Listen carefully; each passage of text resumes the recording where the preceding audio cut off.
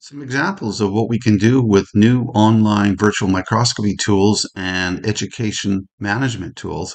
Here's an example of a question where I ask where's the best place on a blood film to examine red cell morphology. You have a choice between A, B, C, and D. You choose A. We have other types of questions which include videos in the Examining blood questions films, it is important to remember with questions relating to what's on the video.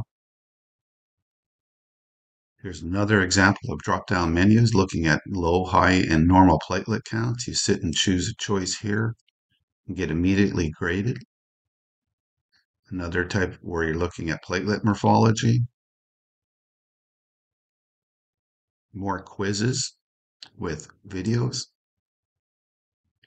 examples of photomicrographs and questions about red cell size compared to small lymphocytes. And, most importantly, there are fast virtual microscopy. Here's a question asking to look at the blood film. You can see how quickly this works online. This is available across the world. You go back and you ask questions related to that case. Here's an example of, what's a blast, what's a neutrophil, and what's a myelocyte. You just move the cells and decide and get graded automatically.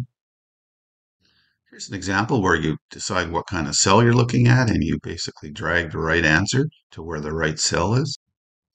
This is just an example of immature and mature myeloids, and you drag the answers to where the appropriate cells are. This is a good example of a blast here. And when you're all done, you just submit all your answers